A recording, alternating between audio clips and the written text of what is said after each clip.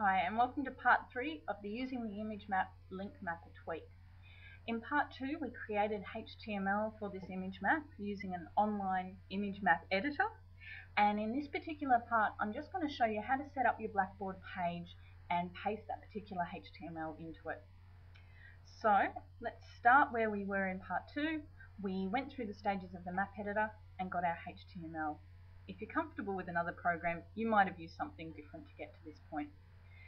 So that we can use it in Blackboard, I'm just going to click copy there like we did in part 2.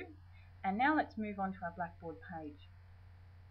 You'll see in this example page that I've got two folders, Overview and FAQ. And they're the exact names that I gave to my hotspots. So I'm keeping everything simple by keeping each of my hot links or hotspots consistent. What I'm going to do first is to add the tweak, or basically tell Blackboard that I want to use the tweak. So go to this More menu, and 3/4 of the way down you'll see an Add Tweak option. Click on that one.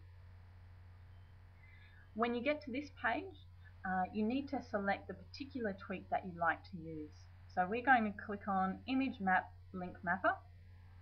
Select that one, and you'll notice when you do that, just down below, you do get a lot of tips, and I guess the instructions are reiterated for you. So if you need reminding of anything, that's a great resource. Click on Add, and like with all things in Blackboard, we've got a little confirmation there that it's been added, and we need to click on OK. That'll take you back to your home page, and you'll see that we have added an item called Tweak. When your page is in edit mode off, students won't be able to see that, so that will disappear.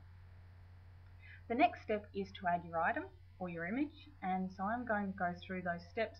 You've probably done almost all of this before, so click on Create Item, and that will take us to a Create Item page.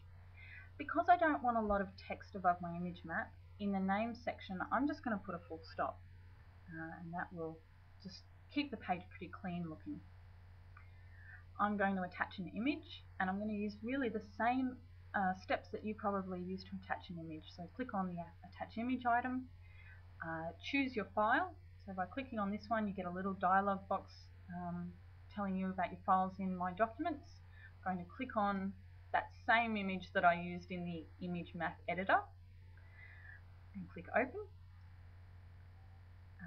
So that gives me my file. I'm asked, do I want to launch it in a new window? I'm going to say no, because I want the image to be visible on that particular page. I don't want students to have to click through a link to get to their image map. And click on Submit. So again, we get a preview. This has been added, and for Blackboard we have to click Submit just to confirm that. Back again on our Create Item page, you can see now that our image is in the preview box, and it's looking pretty good. That's how I want it to be displayed. What I need to do now, and we'll show you most of this in part 4 of the tutorial, is to edit the HTML. And to see that, you come up to this button in here. It looks like two straight-sided brackets. It's called Toggle HTML Source Mode, and I click on that one and I get to my HTML. This is the HTML that relates to that image or picture that we've put in Blackboard.